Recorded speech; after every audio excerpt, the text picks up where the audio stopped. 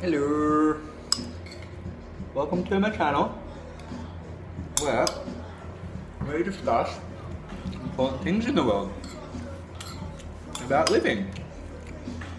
Nothing too serious because I don't want to freak anybody out, but it's going to be some good infos, some real infos, and hopefully you guys take the time, think about it, make up your own mind, don't believe me, and yeah. Let's have a little gander. A little Gandalf gander, eh? Alright, I want to talk about the word being. Just doing some meditation. I was writing down all these things, basically trying to figure out how do I... Don't explain. I want to talk about the word being. Being.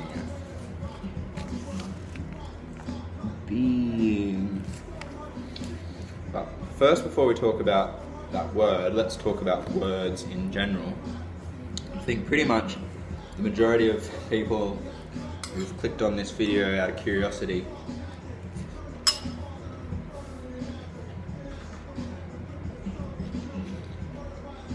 already have a pretty good understanding of words, how they're used as spells, how the words that we use, not only is it the intention behind them, and not only is it the structure and the sequence in which we use them, and the sequence of the intention behind each word, like a pattern, like a dance, it's also the resonance, and the sound, the shape of your mouth, and the colour of the sound, shape of the sound, sound of the sound.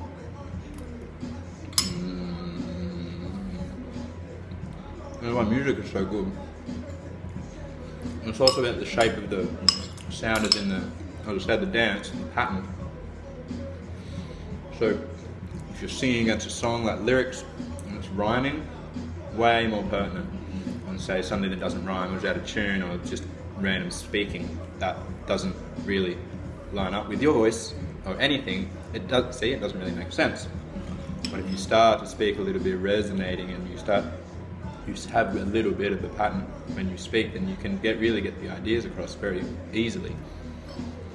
Practice that. Ooh, I can practice that. And really important how you speak and what you say. When you hear a word, go into your brain, and know the word, being. I'm a being. What are you being right now? Human being. Alright, whatever, that's me. I'm a being. I exist. I'm a being. But the word is actually a little bit deeper than that, and I think it is a huge block on us.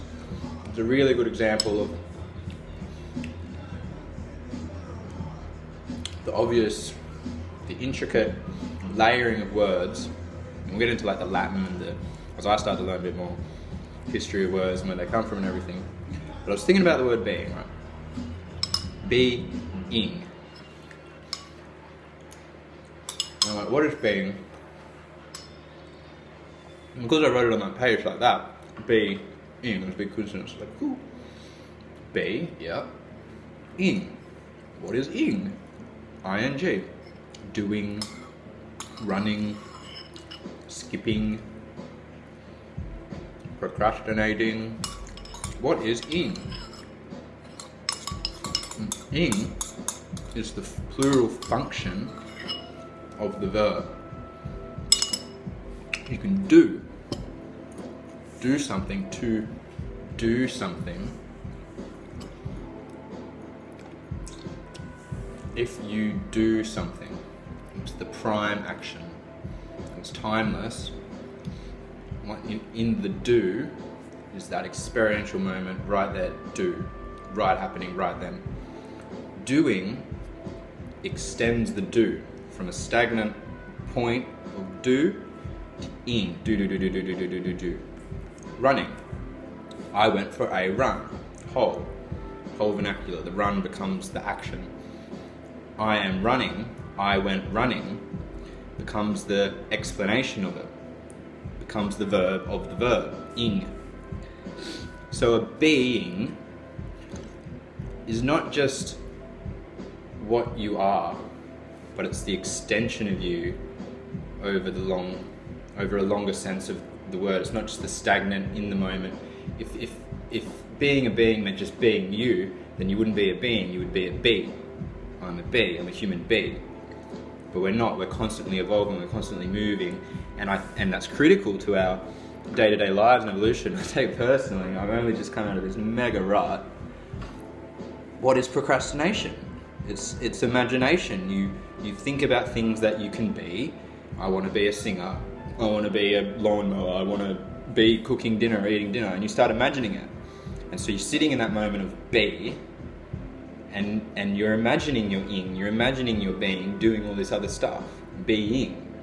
And I think to really truly encapsulate the word human being, we need to encapsulate the word the ing, and the